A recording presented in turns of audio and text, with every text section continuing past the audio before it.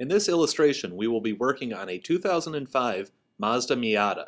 This vehicle utilizes both spark plug wires and coil unplug boots. Following these simple steps can make installing spark plug wires and coil unplug boots a snap. For safety, we will want to work on a cool engine. When replacing spark plug wire sets, remove one ignition lead at a time to avoid confusion. Pull firmly from the boot only, never pull from the wire. Detach the coil side the same way. A spark plug removal tool such as this can help in hard-to-reach places or with a stuck boot. Match the wire removed with a wire that is the same length and design from the new set. If supplied, apply dielectric grease as instructed. Install the spark plug boot onto the spark plug. An audible click and positive engagement should be felt.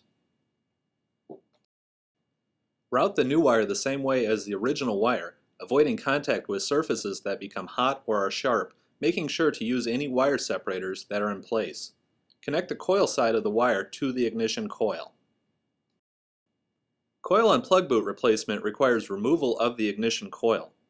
Disconnect the electrical connection and remove the bolts holding the coil in place. Now we can carefully lift the coil and boot assembly off of the spark plug. The coil unplug boots for this vehicle are pressed in place. Carefully remove the old coil unplug boot. The new coil unplug boot includes a spring for making contact between the spark plug and the coil. Make sure we drop the spring in place. We attach the new coil unplug boot to the coil and are ready to replace on the vehicle. Make sure the coil unplug boot connects firmly to the spark plug. We can now replace the bolt securing the coil and reattach electrical connections.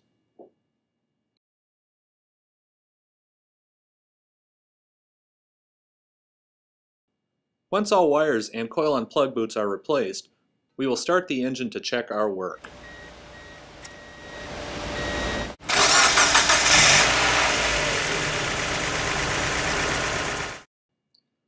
For more information, please visit us at ngksparkplugs.com.